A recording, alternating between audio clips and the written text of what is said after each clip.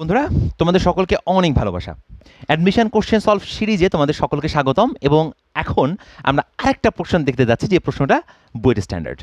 প্রশ্নটা স্থিতিস্থাপকতা বা ইলাস্টিসিটি চ্যাপ্টারের উপর ভিত্তি করে বানানো হয়েছে। প্রশ্ন দেখো, একটা চিত্র দেওয়া আছে এমনভাবে, এবং এই চিত্রটা বর্ণনা করা আছে পাশে। বলা হয়েছে যে 1 মিটার দৈর্ঘ্য ও 0.8 মিলিমিটার ব্যাসের একটি ইস্পাতের তার এ বি প্রান্তে শক্তভাবে বাঁধা আছে। তার মানে এ থেকে বি এর মধ্যে একটা 1 মিটার দৈর্ঘ্যের, এইটুকু হচ্ছে 1 মিটার, 1 মিটার দৈর্ঘ্যের তার টান টান করে বাঁধা ছিল এ থেকে বি এর মধ্যে। এবার বলেছে তারের মধ্যবিন্দুতে, এই যে মধ্যবিন্দু মানে সি পয়েন্টে, এম ভরের বস্তু ঝোলালে তারটি পূর্বাবস্থা থেকে 1 সেন্টিমিটার নিচে নেমে আসে। মানে এখান থেকে যদি আমি কোনো বস্তুকে ঝোলাই, তাহলে স্বাভাবিক তারটা একটু ঝুলে যাবে নিচের দিকে। কতটুকু ঝুলে গেছে সেটাই বলে দিছি 1 সেন্টিমিটার। তার মানে আমি এই পয়েন্টটাকে যদি ডি পয়েন্ট নাম দিতাম, তাহলে এইটুকুর পরিমাণ হচ্ছে 1 সেন্টিমিটার। ক্লিয়ার? এবার বলছে বস্তুর ভর কত, মানে যে বস্তুটা ঝুলানো আছে সেই বস্তুটার ভর বের করতে বলছে। এই কোশ্চেনটা তোমার বইতে অলরেডি আছে, এবং এই কোশ্চেনটা তুমি অনেক জায়গাতে দেখবা যে করতে যে অনেক স্টুডেন্ট আটকাই গেছে, বিকজ ওখানে ছোট ছোট কিছু কনসেপ্ট একটু উল্টাপাল্টা করে ফেলে, এই কারণে এটা করতে পারে না, ভুল করে। তাহলে কোথায় কোথায় আমাদের ভুল হয় সেই বিষয়গুলো আমরা দেখে ফেলে। চলো, ফার্স্ট অফ অল আমাদের এখানে দেখো স্থিতিস্থাপক গুণাঙ্ক দেওয়া আছে কিন্তু ডাইন পার সেন্টিমিটার স্কোয়ারে। তার আমাদের একটা কাজ আছে এটাকে এমকেএসে কনভার্ট করে নেওয়া। তো আমি এমকেএসে কনভার্ট অবশ্যই করে নিব, বাট তার আগে এখানে যে ঘটনাটা ঘটতেছে এইটা একটু আমরা দেখে ফেলি। প্রথম কথা হচ্ছে যে এখানে ডেফিনেটলি কিন্তু আমার সুতাতে টান কাজ করতেছে, এবং টান সবসময় ঝুলন বিন্দু বরাবর কাজ করে। তাহলে আমাদের এখান থেকে এই বরাবর একটা টান কাজ করতেছে, এবং এই টানকে আমি নাম দিলাম মনে করো টি।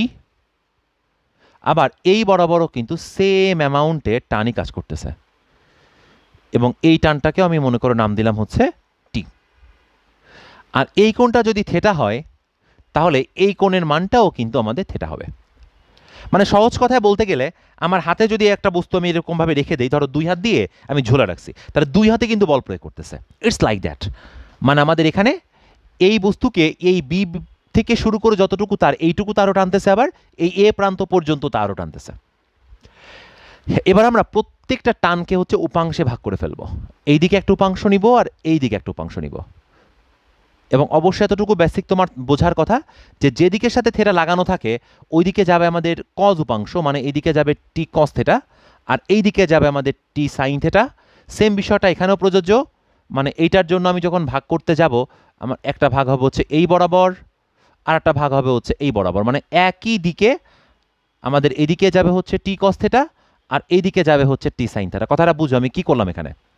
আমি আসলে এই টানকে, মানে এই টানকে দুই দিকে ভাগ করেছি, এইদিকে সাইন উপাংশ, এইদিকে কজ উপাংশ, আর এই টানকেও এইদিকে কজ উপাংশ, এইদিকে সাইন উপাংশে ভাগ করছি। যদি কখনো প্রশ্ন জাগে যে কেন আমি কজ উপরের দিকে ধরলাম, এর মূল কারণ হচ্ছে আমার এই দিকের কোণটা এই মানে উলম্ব রেখার সাথে দেখানো আছে। সো টি যেহেতু এই দিকের সাথে দেখানো আছে, তাহলে যেদিকের সাথে থেরা লাগানো আছে ওইদিকে কজ, আর অন্যদিকে যাবে সাইন। তাহলে এই দেখো এই দুইটা কোণে কিন্তু আমাদের সমান।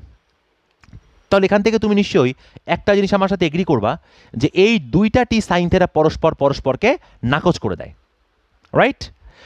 পরস্পরকে যদি নাকচ করে দেয়, তাহলে আমাদের শুধুমাত্র কোনটা বাদ থাকে বলতো? এই যে টি কস থেটার যোগফল, মানে দুইটা টি কস থেটা। এই দুইটা টি কস থেটা হচ্ছে আমাদের এই বস্তুর উপর যে পরিমাণ গ্র্যাভিটি ফোর্স আছে এমজি, সেই এমজিকে ব্যালেন্স করে। ক্লিয়ার? তার মানে আমরা এখান থেকে শুরুতেই বলতে পারবো সেটি হচ্ছে যে 2t cos theta is equal to হচ্ছে mg।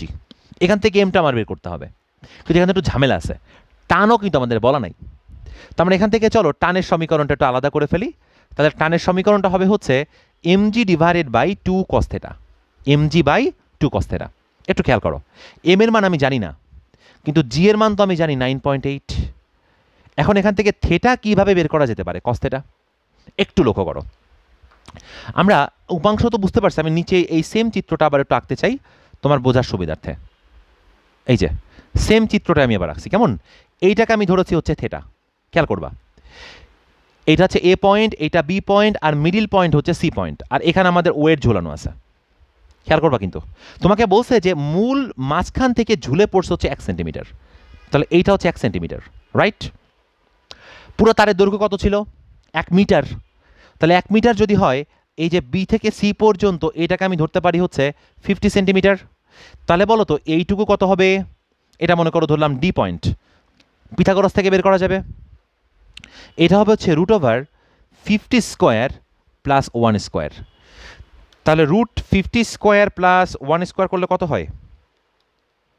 50 স্কোয়ার প্লাস 1 স্কোয়ার করলে হয় হচ্ছে আমাদের 50.01 এত সেন্টিমিটার। 0099 তো 01 আমি লিখে দিচ্ছি বোঝার সুবিধার জন্য। তাহলে একটু বোঝো কি হলো বিষয়টা। আমাদের এই বি থেকে সি তো ছিল মিডিল পয়েন্ট, তাই না? তাহলে এইটা হচ্ছে আমাদের এই কোণের সাপেক্ষে লম্ব, আর এইটা হচ্ছে আমাদের ভূমি, আর এইটা হচ্ছে অতিভুজ। তুমি এই পাশে না নিয়ে এই পাশ চিন্তা করলেও কিন্তু সেম জিনিসটাই হবে। তাহলে আমি এখন কস থিটার পরিবর্তে বলো তো কি লিখতে পারবো? কবরে ভূত অনেক, তাই না? তাহলে ভূমি বাই অতিভুজ। এখন ভূমি কোনটা? আমাদের এই কোণের সাপেক্ষে এই বিসি হচ্ছে লম্ব আর এইটা হচ্ছে ভূমি, তাই তো? তাহলে আমাদের ভূমি বাই অতিভুজ, ভূমি বাই অতিভুজ মানে হচ্ছে আমি এই সিডিকে ভাগ করব হচ্ছে বিডি দ্বারা, তাহলেই কিন্তু আমি ভূমি বাই অতিভুজ পাচ্ছি। আমাদের এই সিডি হচ্ছে ভূমি আর এই বিডি হচ্ছে অতিভুজ, এই যে সিডি বাই বিডি, বুঝতেছি? তাহলে আমরা এই এম ইন্টু 9.8 থাকবে উপরে, নিচে কি লিখবো দেখো, 2 ইন্টু, দুইটাই কিন্তু সেন্টিমিটার আছে। সিডির মান দেওয়া আছে হচ্ছে 1 সেন্টিমিটার আর বিডি এর মান দেওয়া আছে হচ্ছে আমাদের 50.01 সেন্টিমিটার। এই কারণে আমি এটাকে আর মিটারে কনভার্সন করলাম না। তাহলে দেখো আমার টি এর মান কত দাঁড়াচ্ছে, এম কিন্তু থাকবে, এইটুকু কাজ করে ফেলি আমরা। তাহলে 9.8 divided by 2 into 1 divided by 50.01, তাহলে আমাদের টি এর মান দাঁড়াচ্ছে 245.049 এত ইন্টু এম। এইটা হচ্ছে আমাদের টান। তাহলে এখান থেকে তোমার যদি এম বের করতে হয় তোমার দায়িত্ব আগে টান বের করা। তাহলে আমি এই টি এর এক্সপ্রেশনটা এখানে একটু লিখে নেই। তাহলে টি এর মান হচ্ছে 245.049 ইন্টু এম। এই পর্যন্ত তো বুঝতে দীক্ষা হওয়ার কথা না, তাই না? এটা তো বুঝতে পারছি। তাহলে প্রথমে আমরা কি করলাম, প্রথমে আমরা আসলে এই সুতাতে যে টান আছে সেই টান বিবেচনা করে দেখলাম যে কতটুকু টান আমার এই বস্তুর এমজিকে সাপোর্ট করে। দেখলাম যে আমাদের সেটা হচ্ছে 2t cos θ, এটাকে লিখলাম এমজি। এবার এখান থেকে টি এর ইকুয়েশনটাকে আলাদা করে ফেলছি, এই যে আলাদা করে ফেলছি টি এর ইকুয়েশনকে। টি এর ইকুয়েশন আলাদা করার পর আমি একটু পিথাগোরাস জ্যামিতি ব্যবহার করে আমি এই থেটা, এই যে এই থেটার এই থেটা কিন্তু সেম, এই থেটা বের করে আমি টি এর সাথে এম এর একটা সমীকরণ বের করেছি। এইবার আমার দায়িত্ব হচ্ছে ইয়ং এর গুণাঙ্ককে ইন্ট্রোডিউস করা। বাট ইয়ং এর গুণাঙ্ক আনার আগে আমি তোমাকে একটু মনে করাই দিই, আমাদের এখানে বিকৃতি হয়েছে না? বিকৃতি মানে কি বলতো? দৈর্ঘ্যের পরিবর্তন বাই আদি দৈর্ঘ্য, এটা হচ্ছে বিকৃতি। তাহলে আমি দৈর্ঘ্য বিকৃতিটা বের করে নিতে চাই। দৈর্ঘ্য বিকৃতি এটা খুব ইম্পর্ট্যান্ট জিনিস, কাজে লাগবে আমাদের এক্ষুনি। তাহলে দৈর্ঘ্য বিকৃতি মানে হচ্ছে কথাটা একটু খেয়াল করো, স্মল এল বাই ক্যাপিটাল এল, এটা হচ্ছে আমাদের দৈর্ঘ্য বিকৃতি, তাই তো? স্মল এল বাই ক্যাপিটাল এল। তাহলে আমাকে বলো তো স্মল এল আর ক্যাপিটাল এল কোনটা কোনটা এখানে? খেয়াল করবা আমাদের এই বি থেকে সি পর্যন্ত, এই যে এইটুকু খেয়াল করবা, এই বি থেকে সি পর্যন্ত আমাদের তারের দৈর্ঘ্য ছিল হচ্ছে 50 সেন্টিমিটার, টোটালটা তো 1 মিটার, তাহলে অর্ধেক নিল হচ্ছে 50 সেন্টিমিটার। সেই 50 সেন্টিমিটার লম্বা হয়ে এই বরাবর চলে আসছে বিডি। তাহলে এই বরাবর যে তারটা ছিল 50 সেন্টিমিটার সেটাই কিন্তু বড় হয়ে কতটুকু হয়ে গেছে? 50.01 সেন্টিমিটার। তাহলে দৈর্ঘ্য প্রসারণ হচ্ছে আমাদের 50.01 মাইনাস 50 এত সেন্টিমিটার, একে ভাগ করব আদি দৈর্ঘ্য দিয়ে, হুইচ ইজ 50 সেন্টিমিটার। তার আমাদের দৈর্ঘ্য বিকৃতির মান দাঁড়াচ্ছে হচ্ছে 0.01 সেন্টিমিটার, সেন্টিমিটার বাদ, তাহলে এইটুকু হচ্ছে আমাদের দৈর্ঘ্য বিকৃতি, স্মল এল বাই ক্যাপিটাল এল। মানে সহজ কথায় আমাদের স্মল এল মানে হচ্ছে এই যে 0.01 সেন্টিমিটার, এটা হচ্ছে আমাদের স্মল এল। মানে সহজ কথা আমি যদি দৈর্ঘ্য প্রসারণ বের করতে চাই, এই যে দৈর্ঘ্য প্রসারণ, তাহলে দৈর্ঘ্য প্রসারণ স্মল এল এর মান দাঁড়াচ্ছে হচ্ছে 0.01 সেন্টিমিটার। কোনটার সাপেক্ষে? তখন আমার আদি দৈর্ঘ্য নিতে হবে 50 সেন্টিমিটার, আদি দৈর্ঘ্য ক্যাপিটাল এল নিতে হবে হচ্ছে 50 সেন্টিমিটার। পুরো 1 মিটার নিলে কিন্তু আসলে তখন তোমার ডাবল, দুই পাশ চিন্তা করতে হবে, আমি এক পাশ চিন্তা করছি শুধুমাত্র। তার আমাদের দুইটা টুলস বের হয়ে গেছে, একটা হচ্ছে আমাদের টানের সাথে, এই টানের সাথে ভরের সম্পর্ক বের হয়ে গেছে, আর এখান থেকে আমি জ্যামিতির সাহায্যে বের করে ফেলেছি যে আমার এই দৈর্ঘ্য প্রসারণ আর আদি দৈর্ঘ্য কতটুকু আছে। এবার তুমি সিম্পলি ইয়ং এর মডুলাস বা ইয়ং এর গুণাঙ্কে যে সমীকরণটা আছে এই সমীকরণটা ইউজ করে ফেললেই তুমি তোমার রেজাল্ট পেয়ে যাবা। বাট বিফোর দ্যাট আমাদের ওয়াই এর মানটা কত হবে একটু মনে করে দেখি। ওয়াই ইকুয়াল টু ছিল হচ্ছে এফ এল, তো এফ এর বদলে আমরা লিখবো টিএল, টি মানে টান, ডিভাইডেড বাই হচ্ছে এল। এই ছিল না ইয়ং এর গুণাঙ্কের মান, মনে আছে? তাহলে আমরা এই টি ইন্টু এল তো লিখছি, আর নিচে এর বদলে লিখবো হচ্ছে পাই আর স্কোয়ার, আর এখানে আমাদের স্মল এল আছে। ক্লিয়ার? এবার দেখো আমি সবগুলো রাশির মান লিখতে যাচ্ছি। এখন ওয়াই তো দেওয়া আছে 2 × 10⁻12 ডাইন পার সেন্টিমিটার স্কোয়ারে, মানে উপরে ডাইন আর নিচে সেন্টিমিটার স্কোয়ার। এটাকে আমার নিউটন পার মিটার স্কোয়ারে নিতে হবে আগে। তাহলে আমি ওয়াই এর মান লিখবো হচ্ছে 2 × 10⁻12, আর ডাইনকে মিটারে নিলে হবে হচ্ছে 10⁻5, আর সেন্টিমিটার স্কোয়ারকে মিটার স্কোয়ারে নিলে হবে 10⁻⁻4। তাহলে এই কাজটা করা মানে হচ্ছে আমি নিউটন পার মিটার স্কোয়ারে মান পেয়ে গেছি ওয়াই এর। এবার টি এর মান বসাও। টি এর মান হচ্ছে এটা 245.049 ইন্টু এম। ক্যাপিটাল এল, কথাটা বুঝো, ক্যাপিটাল এল আর স্মল এল দুইটা একই জাতীয় রাশি রাখলে তোমার আর একই কনভার্ট করা দরকার নেই। ক্যাপিটাল এল মানে হচ্ছে 50 সেন্টিমিটার, এই যে ক্যাপিটাল এল, আর নিচে হচ্ছে পাই ইন্টু আর স্কোয়ার। কথাটা বুঝো। রেডিয়াস দেওয়া আছে হচ্ছে 0.8 মিলিমিটার, সরি ব্যাস, তাহলে অর্ধেক হচ্ছে ব্যাসার্ধ।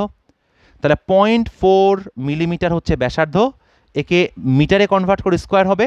আর স্মল এল এর মান দেওয়া আছে আমার 0.01, এটাও সেন্টিমিটারে। তাহলে ওপর নিচ থেকে কিন্তু সেন্টিমিটারগুলো বাদ যাবে। তাহলে বাদ যাওয়ার পর আমার কাছে এইটা সম্ভবত তুমি একটু ক্যালকুলেট করে দেখো, এটা হবে 2 × 10⁻11, আর এখানে হবে 245.049 স্মল এম ইন্টু উপরে হবে 50, আর নিচে হবে পাই ইন্টু 0.4 টাইমস 10⁻³ এর স্কোয়ার ইন্টু 0.01। এখান থেকে তুমি যা পাবা সেটাই হচ্ছে তোমার ভর, যে পরিমাণ ভর তুমি ঝুলাইছো। বুঝতেছ? তাহলে দেখি কত হচ্ছে। 2 × 10⁻11 ইন্টু পাই ইন্টু 0.4 10⁻³ এর square into 0.01 divided by 50 into 245.049। আমাদের মানটা আসতেছে হচ্ছে 0.08249 কেজি। মানে সহজ করে যদি গ্রামে লিখতাম এটা হতো 82.05 গ্রাম। তাহলে 82 গ্রাম ভরের একটা বস্তু যদি আমি যুক্ত করে ফেলি আমাদের এই ইস্পাত তারের সাথে, তাহলে আমাদের এই ঘটনাটা ঘটে যাবে। কোশ্চেনটা কিন্তু খুবই মজার, একদম স্ট্রেইট ফরওয়ার্ড এই সমীকরণ দিয়ে করে ফেলছে। এবার তার আগে আমাদের কিছু উপাংশ বা রেজলিউশন বা কিছু জ্যামিতি, এই সব কিছু কাজে লাগছে। তো দেখবা এই ধরনের প্রশ্নগুলো হচ্ছে বুয়েট ভর্তি পরীক্ষার জন্য বেশি কার্যকরী এবং বেশি এসে থাকে। আর তোমাদের অবগতির জন্য জানিয়ে রাখতেছি আমরা যে আমাদের রিসেন্টলি 2টা কোর্স চলতেছে, 2টা না আসলে 4টা কোর্স চলতেছে 24 ব্যাচের জন্য। যারা ইন্টারমিডিয়েট ফার্স্ট ইয়ারে আছো বা সেকেন্ড ইয়ারে আছো তাদের জন্য ফার্স্ট পেপার এবং সেকেন্ড পেপারের 2টা আলাদা আলাদা কোর্স। আর যারা এই বছর বুয়েট বা ঢাকা ভার্সিটিতে পরীক্ষা দিবা তাদের জন্য বুয়েট বা ঢাকা ভার্সিটি অ্যাডমিশন কোর্স। আর যারা 9-10-এ আছো তাদের জন্য হচ্ছে এসএসসি ফুল ফিজিক্স কোর্স। তো এগুলো এত চমৎকারভাবে নেওয়া যে তোমার অন্য কোনো জায়গায় দৌড়ঝাঁপ করার দরকার হবে না, পূর্ণাঙ্গ প্রস্তুতি হয়ে যাবে। আর তুমি এই কোর্সের ডিসক্রিপশন আমাদের উপরে বা নিচে ভিডিও ডিসক্রিপশনে পেয়ে যাবা। তোমাদের সকলকে আমন্ত্রণ থাকলো কোর্সে জয়েন করার জন্য। সকলে ভালো থেকো, আর এই ধরনের কোশ্চেন বেশি বেশি প্র্যাকটিস করবা। আবার দেখা হবে, টাটা।